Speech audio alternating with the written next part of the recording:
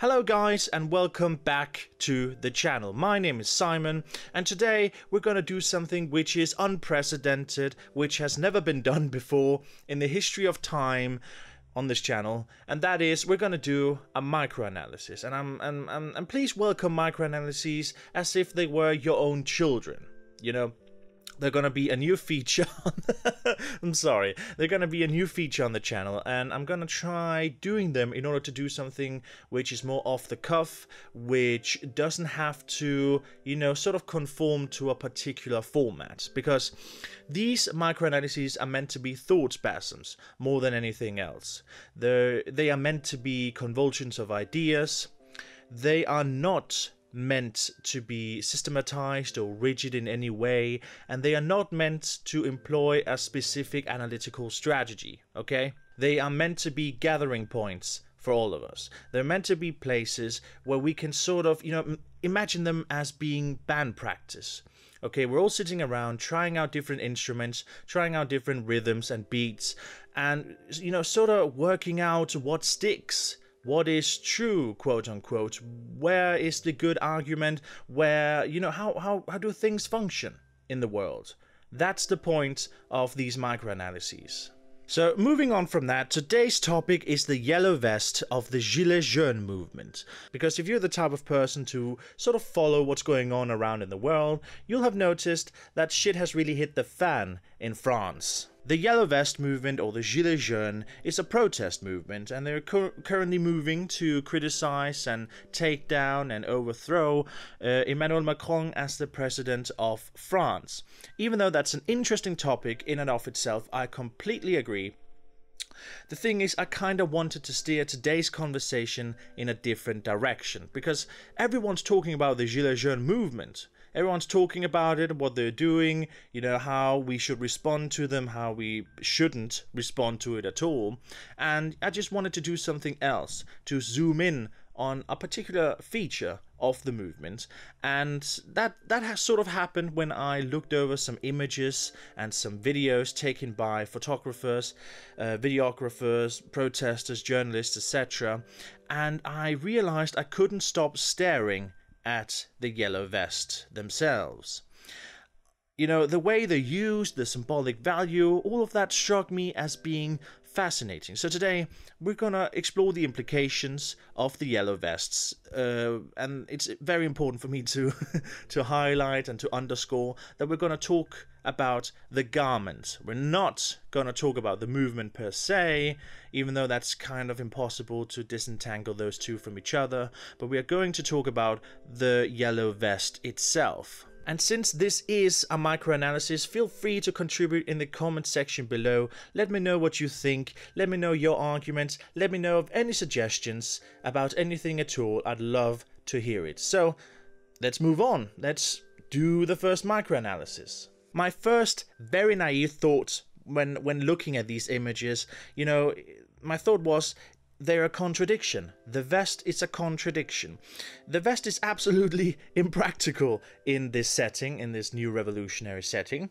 And if you're taking on the police force, mind you, if you're taking on, you know, a militia, basically, if you're taking on a smallish military force, you don't want to be at a disadvantage right from the get-go, because you're very easy to spot with that vest on. You know, even through tear gas, even through smoke, you're very easy to spot. With that vest on, you become a moving target for different kinds of debris, basically. You know, you have water hosing, you have rubber pellets, you have pepper spray, all of that moving in your direction with that vest on.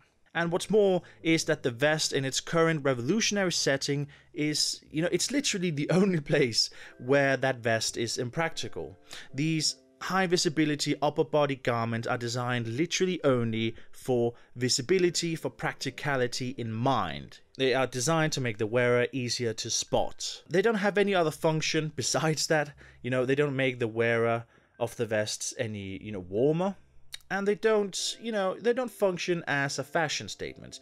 They are literally only there to make you easy to see. So the vest is very awkward in its new revolutionary context. In every single photograph, in every single video snippet, it sort of competes for your attention. You can have smoke, you can have flames, you can have tip cars, graffiti. None of that, absolutely none of that, stands out next to the vest. It's perhaps even more noticeable than the property damage, if you believe in that bourgeois ideology, that bourgeois notion of property damage, and it's even more noticeable than the police brutality. And that's the contention I want to defend today. Basically, the entire point is that the vests are supposed to hijack your gaze. And to support this, think about the people who have been wearing the vests. The people wearing the vests are people who have largely been ignored to a huge extent historically. The vest in this case serves as a lighthouse. It's a scream or a cry into the world, a cry demanding to be noticed. The yellow vest is a Deleuzean scream. It's a scream which allows the philosopher, or in this case the protester, to pose a problem. As Gilles Deleuze said in his lecture on Leibniz, to scream is to need something. To need a concept, to need a solution, to need anything at all. It's that desperate. The movement Gilets jaunes, by wearing the vest, scream symbolically. And no matter how or when the movement may peter out, the vest becomes their signature. The vest is the avatar of this movement, not of any other movement, even though it may be repurposed for other revolts in the future, which is a particularly French thing to do, and it's absolutely amazing. But basically, there's this fascinating tension, or this fascinating dialectic between wanting to be seen and not wanting to be seen. Because on the one hand, you have the Gilets jaunes movement, which is characterized by horizontalism, which doesn't have any leaders, which doesn't have any spokespeople per se, but still, you can't really talk about members.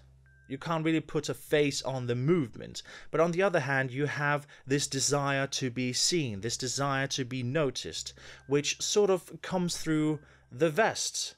The vest facilitates the noticing. It screams. And that's the point. The scream draws attention to something. It renders something visible which was hidden or neglected or ignored before. It doesn't solve the problem, it merely poses a problem. By wearing the vest, the Gilets jaunes electrocute French society and electrocute French leadership. They try to jolt people awake by wearing the vest. And that's why it sort of competes for your attention in audiovisuals. And to support this, think about the vest prior to the movement, okay? Think about the contexts the vest moved through prior to the Gilets jaunes movement. It still screamed to the world to notice it, but, it was only supposed to be noticed by the right kind of people. Okay, I've got a couple of examples here, but let me know in the comment section below of anything I've missed, or if you want something else to get some focus and some attention. First of all, there's the security at football games. The people working security at football games or at soccer games are people who would usually wear the vest. Then there's the warehouse workers, which are almost required to wear the vest. At least where I'm situated, they are supposed to wear the vest during working. And lastly, there are the guys working outside of the airport. Guys who would transport luggage, guys who would work outside on the plane, fixing it, preparing it for flight, people doing semaphore, all of those things. They are supposed to wear the vest as well. And my point is that it's the relevant people who are supposed to see those vests. The average Joe, the average person, you are not supposed to see the vest. You are not supposed to see the security at football games. You might see them during corner kicks or throw-ins, but you're not supposed to see them if, for example, if a violent, quote-unquote, violent encounter ensues. For example, if a guy decides to invade the pitch, if a streaker decides to invade the pitch, or if just a bloke who wants a selfie with Cristiano Ronaldo, if that happens, the official cameras will cut away from the event. They'll cut away to advertisements, they'll cut away to, more positive things to look at, like a family in the stands, whatever it may be. And of course, you'll see it after the game, you'll see journalists discussing the event, you'll see images emerging on the internet. But during the game, the official cameras will cut away from the yellow vests, trying to stop the guys invading the pitch. And you know, you're not supposed to see the logistics of a warehouse.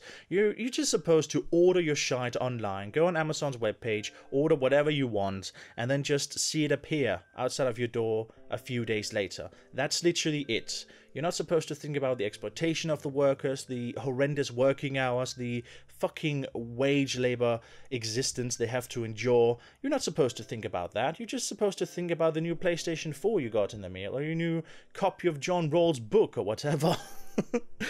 And by the same token, you are not supposed to see the guys working the airport. You're just meant to put in your luggage into that little machine, board the plane, enjoy the attractive people working on the plane, and enjoying the beautiful view outside of the windows. And then, you know, when you land, your luggage will magically appear there. And that's the point. You, the average person, is not supposed to see the vest. You're just supposed to enjoy the benefits of the vests, basically, the exploitation of the vest. The only people who are supposed to notice the vest are other working class people. That's a very important point. The only people who are supposed to see the yellow vests are other working class members. And this brings me to the movement of the vest, so to speak. I believe the vest has traveled through 3 diachronic layers, with the Gilets jaunes movement providing the third one. The first layer is the layer of the worker. The worker is usually the one to wear the vest. It's not the white-collar folks. It's not this suit and tie guy who's working Wall Street. It's usually the working class people. The vest is situated historically in the working class domain. And the vest actually belongs to an almost universal code, you know, that can be instantly recognized no matter where you are. No matter which culture you find yourself in. You know, the vest may be more green, it may be more yellow, it may be more orange, it may be more red. None of that matters, because as long as it is fluorescent, and as long as it has these reflective stripes on it, you know, it belongs to the working class people. It belongs there as a function of society, or to be more fair, a function of the rich upper class. And following that, there's the particularly French context of the vest, which was enacted in 2008, where the French people, the French parliament, passed a law which required all Frenchmen with a car to keep a vest in the car's glove compartment. And I'm saying this is a particularly French thing, but I believe Belgium has a similar law, if I'm not completely mistaken. But the point is that it's not the case everywhere. You don't have, you know, for example, where I'm situated, you don't need to keep a vest in the glove compartment. It's a very French context.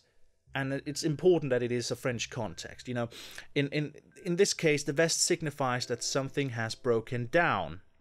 In the case of cars, it's the engine, and in the case of the French government, it's the president. And this brings me to the third layer, which is the revolutionary context, which is, again, an extension of the French context. The vest, the yellow vest, isn't as immersed in revolutionary iconography as things like the bandana, the hoodie, the mask, etc., which are, you know, items you picture people in revolts are usually wearing. But the vest here connects with the history of revolutionary icons through its first layer, through its being a worker's uniform. Because historically it's been the minority, especially the workers, who have been the ones to initiate tactics, to change and overthrow. And they've been doing things like organizing and striking and demonstrating. And a further point to add to this is the vest signals that the person wearing the vest exists purely as a function of society, as a function of the rich. It's a person who's always on their feet, always working, always in progress in a very negative way. And that's why the vest became the emblem, the avatar of this particular Gilets jaunes movement, of this particular molecular flux. The yellow vest is firmly rooted in the working class, and it takes its basic cues from there. But also its appeal impinges on the French middle class as well, because they own a vest too.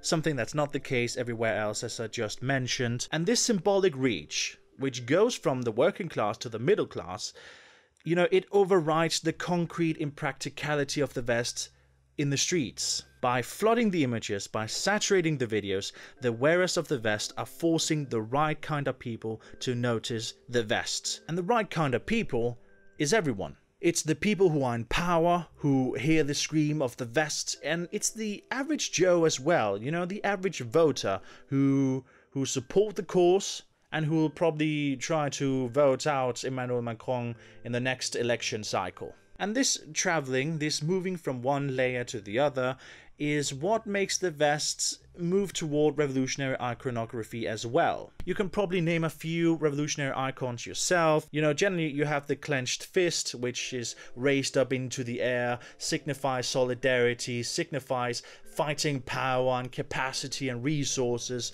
And then you have things like the banner, which is swaying over the multitude, swaying over the crowd, trying to change things.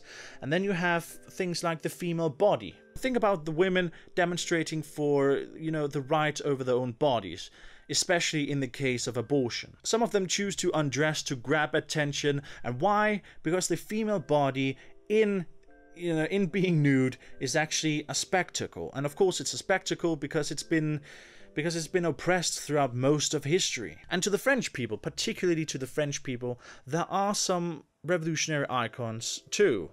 And the vest probably settles itself here.